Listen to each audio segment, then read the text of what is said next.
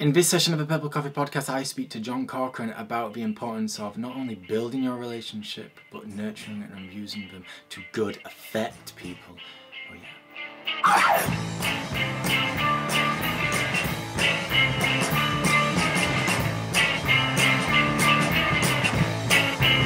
Hello and welcome to the Purple Coffee Podcast, session 54 by all accounts. Podcast all about an inspiring story from a great entrepreneur. I'm your host, Turn Dog, and on this occasion I speak to John Corcoran, who is the man behind Smart Business Revolution. He does a great deal of writing, has an awesome podcast of his own, he's written a few books, he's a bit of a killer when it comes to webinars, but above all, he is a true master networker. I don't really like the term network or networker. It reminds me of those sort of smarmy things that you kind of have to go to in the early days to build relationships. But for the most part, relationships is the big one here. John has spent his entire life, at times not even knowing it, building impressive relationships. He worked in the White House, he worked in Hollywood, he worked in Silicon Valley, all the while throwing himself into building worthy relationships. And eventually it led to him starting his own business, and he got caught up in all the chaos that us entrepreneurs tend to do. We have this to write, this to create, this to do, social media, marketing, the financial side of things. And after a while he realized he'd lost touch, and he'd let those relationships he spent all those years building slip to the wayside. And this is what his great mistake is all about. John's been kind enough to jump on board, share his great tale for the success mistake, and I cannot wait to share it with you in the here and now in this very session. It's a bit of an eye-opener that it's not just about the network that you start building today as an entrepreneur. It's about the network you've spent your entire life building. It might be friends, it might be family, it might be people from university or school, it might be from a different life and a different job. But it's about embracing that network that you've created, about those relationships, and thinking, how can I serve these people the best? How can I make sure that I'm constantly giving, so at some point down the line I can do a little bit of taking and they'll help me thrive. John is a true master at this. I've taken a great deal from him in terms of how to approach my network and how to, nurture my relationships. I hope that he offers the same to you. So we're going to get straight into it, because you're not here to listen to me go on and on. But before we get into the conversation, let me first share a quick bio I've written in his honor, because, well, he is an awesome individual and you may or may not know him. So I'm going to give you a bit of an insight into who the master, John Corcoran, is. Well, here we go. When you read about John Corcoran and realise how varied his background is, it's easy to assume he's a vampire who's roamed the land for centuries. After all, how else could he have a career in the White House, in Silicon Valley, Hollywood, and in law? Nobody can do all that without living until 300 years old, but fear not, John, your secret is safe with me, I promise. Today, John is all about building epic networks and nurturing relationships with those you admire in business and life, knowing people, connecting people, learning from people. They form the foundations of who you are and the success you form. Through podcasting and writing and webinars and more, John's quite the busy bee. A busy bee of awesome who may suck your blood and live until the end of time, if you're not careful. Here we are. Enjoy. Okay, ladies and gentlemen, thank you for joining me. I'm delighted to introduce you to the wonderful John Corcoran, who's the man behind Smart Business Revolution. And we're very lucky to have John share his great mistake, which is in aid of my book, The Success Mistake. So John, first of all, thank you so much for joining me today. Yeah, thank you for having me, Matthew. And I have to say, the way you pronounced my last name was probably the best I've ever heard it pronounced. Oh, really? Have I done it justice? Yeah, you have. Well, one, people in the UK generally know how to spell and pronounce it because it's an Irish surname. But secondly, it just, people hear that like Corcoran or something like that doesn't sound so good. Oh man, no, we like to kind of get to the snappy bit. So if we can waste a syllable here or there, we're all about that. Yeah. Extra syllables are always good. Oh man. Well, I hope I do you justice in introducing you today, because John has a background as well as all things a lawyer, and he ended up working in the White House as a writer and a speechwriter and being on governmental campaigns, and eventually left that world to join us crazy entrepreneurs and has a fantastic podcast and blog, among other things today. So how does that sound, John? Have I done you justice there? Yeah, sure. Yeah, that's kind of the background. So I have kind of an unusual background in that you're right, I worked in the Clinton White House in the Clinton years, started off my career there, and then worked in politics for a number of years. I worked as a speechwriter for the governor of California, and I've also worked in Silicon Valley and in the entertainment business, working for DreamWorks, Steven Spielberg's movie studio. So I've worked in these different careers, and now, as you mentioned, I have a boutique law firm, mostly catering to small business owners and entrepreneurs. I'm here in the San Francisco Bay Area, and the common thread amongst all of those was that it was always relationships that helped me to get either the job position and help me today to support my family with my business. And so that's what I write about at Smart Business Revolution. I talk about how to use relationships that you have, how to develop relationships with people, and how to turn that into actual dollars in the door, actual revenue, actual business. Fantastic. And I'm someone who loves building relationships. I think they're so important in business life, and we're actually going to be talking more about relationships in just a second. It's so interesting to hear you've kind of come full circle. You know, you started off with the law background and you went into politics and all these different other avenues, and now you have your own sort of law firm which sort of caters to the entrepreneurial world. It's something that's always important for the new self-employed and business owner. Yeah, I mean, both of them are fun. I like serving my clients, and I also like being able to help people through the website, giving people advice on how to use their relationships. And it was one of those things that it makes sense in retrospect now, looking back on it all, because there was this common thread amongst it all. But I wish I'd gotten to that point quicker. And that's what we're going to talk about, is the mistakes that I made along the way, so we can get into that. Absolutely. We will do that right now. And I'm excited to hear about it. It's something that I've not come across yet on my journey for the successful mistake, and it's something very close to my heart. And I certainly encourage you, listener/watcher, to head over to John's podcast after this as well. He has interviewed some amazing people. He's got a fantastic style, so be sure to check that out too. So without further ado, John, I'm going to pass it over to you. I'm hoping you will share your great mistake with us. You know, just tell us that story, take us on that journey, how it came about, and the adventure you've had since. Yeah, so the thing that we talked about focusing on, I feel like I have plenty of mistakes in my background, but one of the bigger ones was, I blogged for a long time, and I was working on building an online brand, working on building my online presence and blogging. And the funny thing is that the big mistake that I made is I failed to develop relationships with others in support of that journey. So every career, every industry that I've worked in, be it Silicon Valley, the entertainment industry, politics, you name it, I knew the importance of relationships. I knew the importance of getting together with other people, identifying the people that you want to build relationships with, and then proactively going out there and building relationships with those people, following up with them, keeping in touch with them, providing value to them. Those are things that I did every step of the way in every different industry, except when it came to building my blog and building my online brand. Early on, I really failed to do that. I didn't build relationships with other bloggers. I didn't build relationships with other people who are building an online brand. And so as a result, my growth was stymied. I really didn't go anywhere for a while until I had kind of a light bulb moment. And I actually credit a course that I took from a guy named Charlie Gilkey at productiveflourishing.com, that led a course. And I took this course, and he said, write down this list of all the people that would help you if you're like launching a product, an online product, the other online entrepreneurs or bloggers who would help you. And I was like, this list is like 3 people long. I didn't have that big a network. So I dedicated myself after that to building a larger network. And once I started doing that, then my growth started to happen. Wow.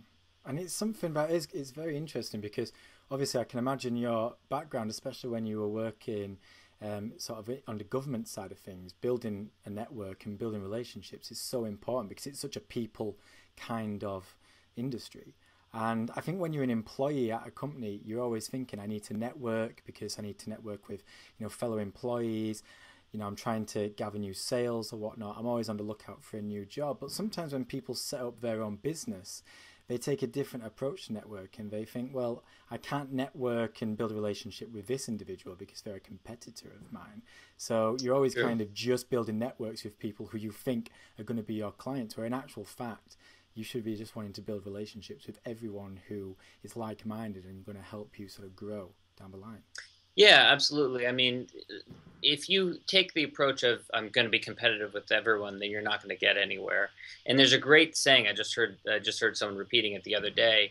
I think the idiom or whatever you call it, adage, I don't know exactly what the word is, but if you want to go far, go alone. Oh no, if you want, sorry, if you want to go fast, go alone. If you want to go far, go together. Yeah, I like And that. I think that's so true. So, build relationships with other people and work together, help each other, and you'll go a lot farther. And that's absolutely true. So that, I just found that once I started building relationships with other people who were interested in building their brand, who were other bloggers, then that opened up opportunities. That opened up opportunities for me to interview other podcasters on my podcast. It opened up opportunities for me to write for other sites. And all those things really added up. Oh, I totally agree on that one. And it's especially important when someone gets onto the online world, because I just want to kind of create a scenario here where someone's created a fairly successful offline world. They've started a business, they've built a good network of individuals, they've got a good client list, they're doing well, and they decide they want to go online. They want to, start a blog or start a podcast, just start, tweeting or whatever it might be. Their mantra is going to be, well, I'll just be able to create content, send it out there, and all will be fine. Right. But it's so vital to build a network online because there's so many people, there's so much noise, and Right. you need to start filling in those dots and connecting those pieces together. Right. Yeah, and there's a guy that I know named Jim Wang who started a site called bargaineering.com, which it was a personal finance blog that he started maybe 6 or 7 years ago or something like that, and he sold it about 3 or 4 years ago for $3 million. And you would think that, building a blog that's worth $3 million, what do you need to do? You could probably like sit in your closet and just pound away and write blog posts, right? But he actually said that every opportunity that he's had has come from a relationship with someone. Everything that he's created has come from a relationship with someone. This is from someone who built a very successful blog that he sold for a lot of money. And so it goes to show you, yeah, it is absolutely crucial. And to mention, to hit on your point about business owners, it's true. When you're an employee, oftentimes there's different kinds of networking. There's networking for your job, building your network for your job, but there's also building your network in case you need to get another job or to move into a different job or a different industry or something like that. And then when you become a business owner, it's different because you got to keep the lights on. You got to keep work going. And a lot of times people start off as a solopreneur or a very small business. And so they're so focused on doing the actual work that they're not focused on building the relationships that will lead to the more work down the line. So you end up in this marketing roller coaster where you get very busy, and so you don't do any marketing, you don't do any building relationships, and then things slow down, and then you run, try and get a bunch of work. And the more consistent approach is to constantly be building these relationships. And so I've used things like my podcast and like interviewing people like you're doing right now and quoting them in articles that I've written. And things like that really over time consistently will build a lot of relationships. And again, you could look at it as, I'm not going to form relationships with other podcasters or bloggers because they're my competition. But especially on the online world, that's just not how it works. Everyone interviews each other, everyone links to one another. Yeah. And if you can build strong relationships with these individuals, it will take you down fantastic routes. Maybe not today, but at least someday down the line. Yeah, I mean, it's not a limited pie scenario. The pie is infinite, and it's constantly expanding too. There are more people, more English-speaking people that are coming online that are joining the online world. So that's constantly expanding. And even if, let's say that you're, a vegan food blogger and you want to write about that, there might, and you're looking at, there's all these successful vegan food bloggers out there. Well, you might have a different spin on things that might resonate with people, or, maybe you're writing about vegan food and just people relate to you better than they do someone else who's very successful. And so they want to read what you have to say.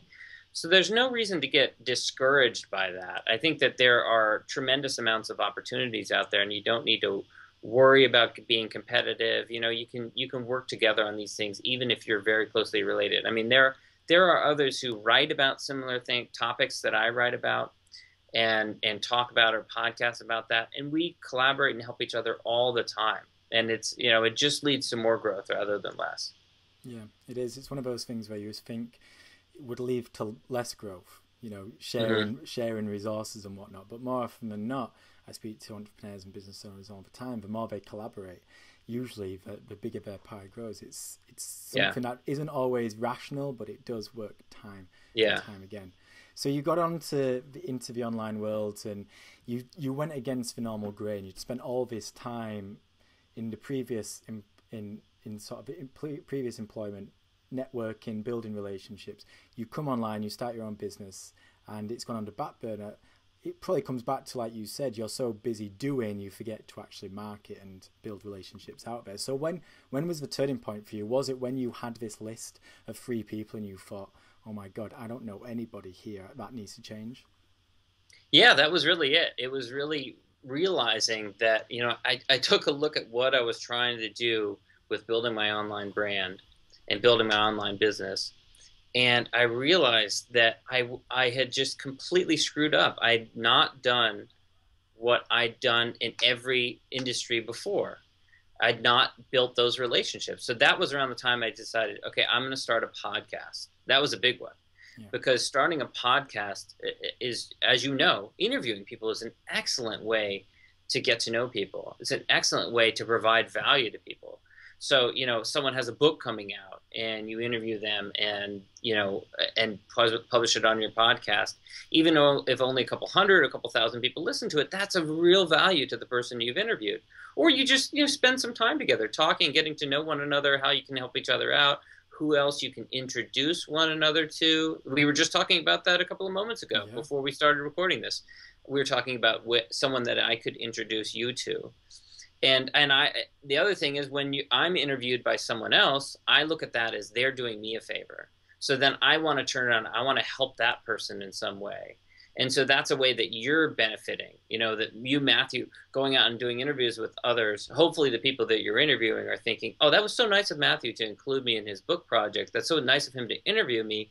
I'm going to do something nice for him. And that's where the real benefit comes in for someone like you, going out there and, helping other people, giving them a little bit of a platform by including them in your book. Fantastic. So was it just the podcast, or what sort of things did you do to start building this online network and building relationships with people? It's really integrating it in everything you do. So if you see people who are really savvy at it, you'll see that they are constantly trying to promote other people's stuff almost more than they are themselves, or equally, or just, maybe even 70-30. It's not, like there's some people who go on Twitter and they think it's set to broadcast. They think that, oh, I'm just going to, this is all the things that I'm up to. And really it's not. It's the other, a tool like Twitter is meant to be used to promote other people, help other people, answer other people's questions. So that's one. Writing about people. So I write regularly for Art of Manliness and a bunch of other sites. And I will always think about who I can include in an article. Like, let's say that I'm writing something for a large platform like Art of Manliness, which is a men's interest blog that has a huge audience. They get something like 15 million page views per month, which is enormous for blogs go. Now, when I'm writing something, it's more interesting to have stories in there. It's more interesting to have original reporting and articles and quotes from people that I've interviewed. So I'm constantly looking on the lookout for other people to include in my stories. But that also provides value to people because they get a link to their site or they get a little bit of exposure. So I'm constantly thinking about that. So it's thinking about, the podcast is one platform, but it could be something smaller. It could be just like someone's got a book coming out and I tweet it, and that's something that takes very little energy and effort. Or it could be something like just introducing people, there are people who I've met who also have online platforms or who are bloggers or whatever, who I haven't quoted them in an article yet, I haven't interviewed them for my podcast yet because I've only limited time available to do both of those two things. But there are other ways I can provide value to them. I can introduce them to someone else. That's a big one. Particularly if they have something to promote, I can introduce them. I know a lot of podcasters now, so I can introduce them to other podcasters who've got large podcasts with large audiences and help them to promote their book or business or whatever it is coming out. So it's constantly thinking about how can I help this person? And it also could be something very small. It could be something like, just as you get to know them, they're looking for a graphic designer. They need help with that. Or they're going on vacation to Mexico and they need help with where they should go. Or their daughter's going to college and she needs help deciding on where she should go, and you can give some advice on that. It doesn't really matter. It could be anything, but make it relevant to the person that you're talking to. I think it's so important to see that it's ingrained in your brain, and I could see it straight away. As soon as we got onto Skype, you were asking me things, and you asked where I lived, and you were like, oh, I just was interviewed by someone else who I think's close to you. I should introduce you. So it's that mindset where you're always thinking, how can I introduce people? How can I connect these dots? And it's a fantastic thing to have ingrained in your mind, because building relationships, whether it's relationships for you or for other people, it's a very selfless act. It's not something where you're trying to sell anything per se, but usually it will come back to you in some form later down the line as a benefit. Absolutely. And there's a concept that I have written and spoken about, which I call the triple win, which is, how people talk about a win-win, right? Something that's a win for you and a win for me. Well, I find it's helpful to think about how can we create opportunities that are a win-win-win. So it's a win for you, it's a win for me, it's a win for someone else, some other community or some other audience or some other group of people. So if I think about introducing you to Anna from the Engaging Brand, who lives, I think, near you, who interviewed me for her podcast, well, if that turns into some kind of relationship, if you interview each other for your podcast or book project or whatever, then that piece of content that goes out into the world is going to be of additional value to her audience or to your audience. You introducing her audience to her to your audience, or she introducing you to her audience, that will be an interview and advice that will be of help to that community as well. So it's a triple win. It's even more. And when you think about it in those terms, you're not doing things for selfish reasons. You're not doing things to benefit yourself, but it will benefit you, because then that audience will probably learn about you, and more people will learn about what you're up to, and just a larger group of people are more likely to benefit from the work that you're out there doing. Well, it's like you say, you're providing links. Chances are me and Anna are speaking and we say, oh yeah, we were introduced by John, and so you should check him out. And it's that, it kind of it's constantly sort of just spreading the love. And like you say, you can never tell when these relationships will benefit you. And as long as you're getting into it for the right reasons, it probably will come back in some form eventually down the line. Yeah. And all this building of relationships, it's such a huge part of your business now. You've created books and everything, all the content on your websites generally aimed towards networking, building these relationships. It's something that was void of your online world just a few years ago, and now here it is, probably the lead thing of like, it's your USP. Yeah, it has become that, and that's a longer story how I ended up there. But I needed to focus. I was a little too broad when I was initially building my site, and I was talking about entrepreneurship generally. And then it's one of those things where I listen to other people. So often we pursue something because it's challenging to us, because it's interesting to us, and because we think we can make some money. Rarely do people just, think, what career should I pursue, or what type of business should I open based on what other people want from me. So oftentimes we're just we're reluctant to listen to that. And so for the longest time, I had friends and colleagues who would say to me, John, you're so good at building relationships. How do you do that? And I just kind of thought, well, I don't know. I just do it. There's nothing special. I mean, I don't know. I just follow up with this person and this person, and I introduce these people, and that's it. And I'm done. And I have a podcast. I interview people. It was like, it just seemed kind of simple to me. But oftentimes our strengths seem simple to us. Like they seem like things that everyone does, when in fact, that's not the case. When in fact, you might have a special ability that other people would provide value, that other people would really value to learn from. So when I listened to other people, when I finally said, okay, all right, maybe I should start writing about this, then that's when things really started to take off. And what I like about it, what I really like about what I write about online, is that there's only so much good I can do in this world. I can introduce you to Anna, and I can introduce you to someone else, and I can do, introduce 10 people a day if I, have the time to do it. But if I teach other people the importance of introductions, and if I show them how easy it is to do, and if I show them how much they can actually personally benefit from taking time out of their day to do introductions, imagine that. I mean, that's infinite. That then it mushrooms, and it becomes bigger and bigger and bigger. And my impact on this world can be much larger by teaching others.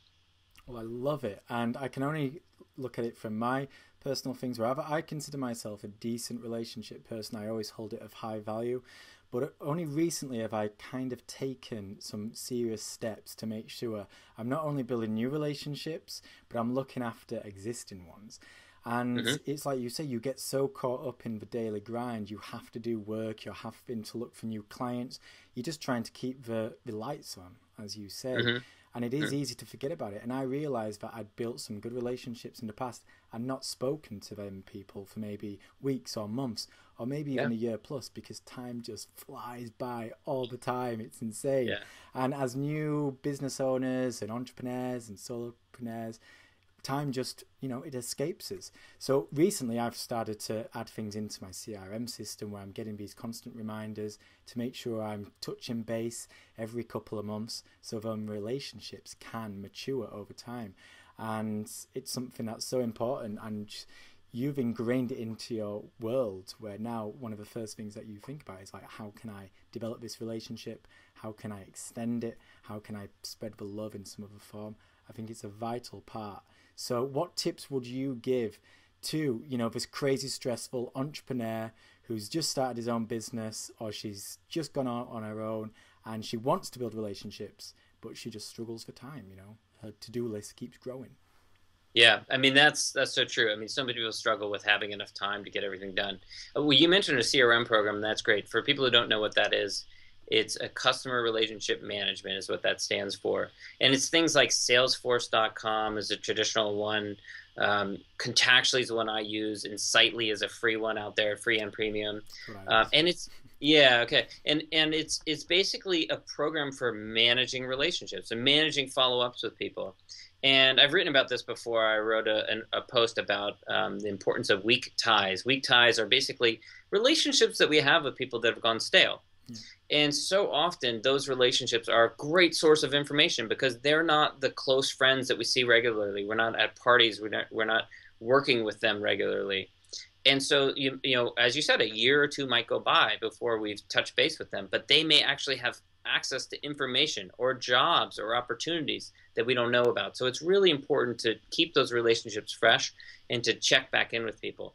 But as far as developing relationships and to have them support your business, what I would recommend people to do is create what I call a conversations list. This is a concept that I write about on my site.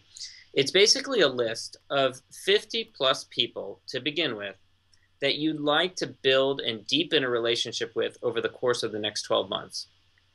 And it's basically, people that you see that you'd like to provide value to and that you see as like your ideal circle or network a year or two or three down the line. So don't aim small. I want you to aim big on this.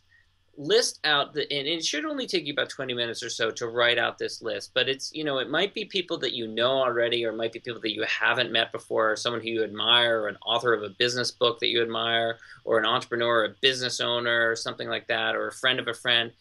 Get creative about the list of people, but they're all people that would help, that you would like to help, and that could eventually help you in your journey in your business.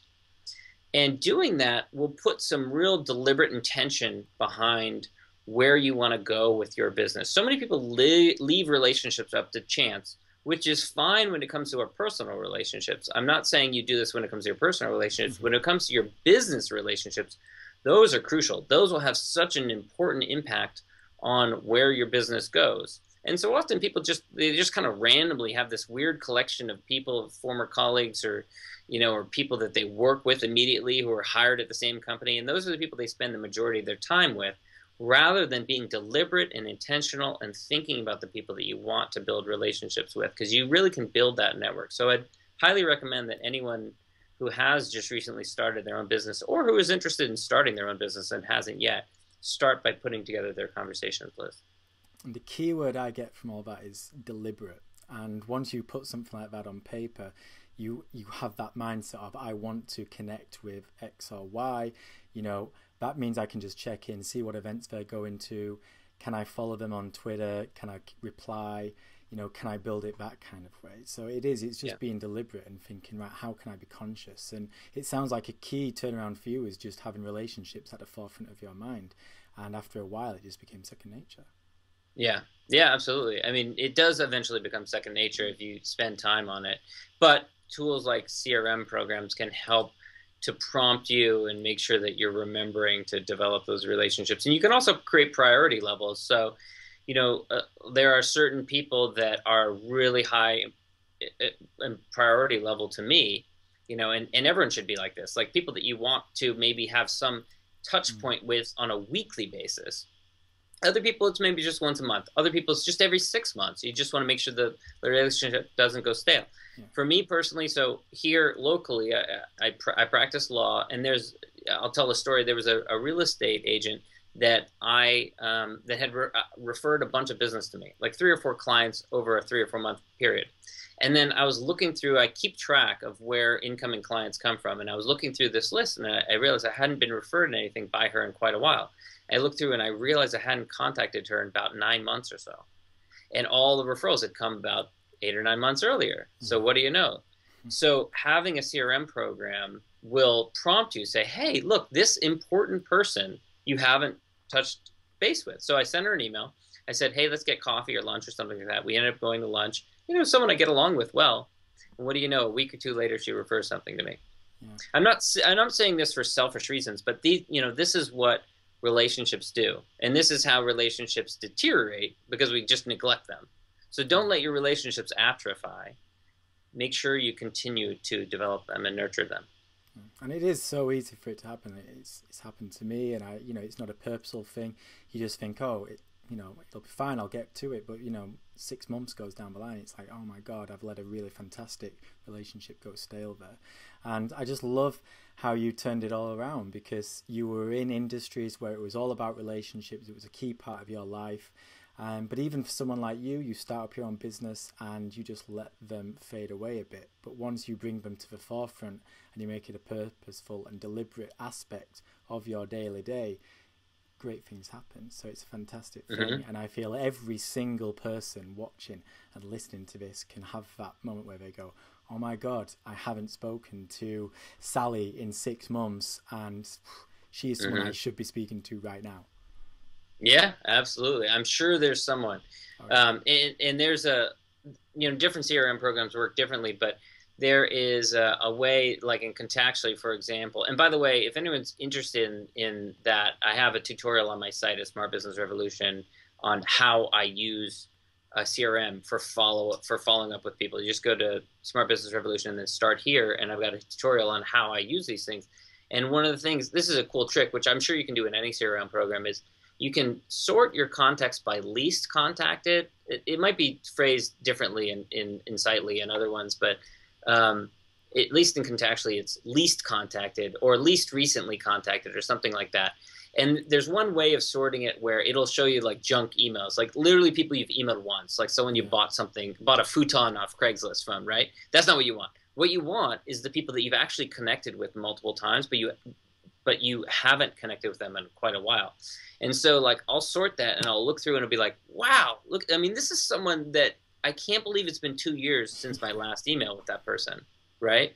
And it's like someone that you consider to know better than you realize you contact them. It's like, wow, I have not connected with that person in 2 years. That's crazy. Yeah. And the last thing you want to do is to like lose your job or need to ask them for something, right? And have it be like, it's been 2 years since you've contacted this person, and then you send them an email being like, hey, how you been? Good to see you. By the way, and then everyone's gotten Yeah. those kinds of obnoxious emails, right? Well, that's why I started doing it, because I felt like there were certain people, and I would only be in touch with them when I had like a new book launch or something. And it makes you feel a bit slimy. It's like, God, I'm not friends with them for that reason, and I do genuinely enjoy this person's company. I should really be speaking to them, every now and again, and not just, oh, by the way, can you tweet about my book? Cheers. Yeah. Right. But it's hard to, I mean, we all have thousands of people in our network. And so it's very difficult to keep track of those things. Yeah. And it just comes around when it comes to that book launch. Yeah. It comes around when you need that thing. That's when you're thinking of that person. Unfortunately, when you don't need that thing, you're often just neglect the relationship or just forget about the relationship unless you have something there to prompt you. Or the other thing I do is that, if you think of someone, if you come across anything, like you were at a restaurant that you went to with this other friend 2 years earlier, and you go there again, and you're talking with your wife or girlfriend or friend or whatever at the restaurant, you're like, yeah, last time I was here, I was with so and so.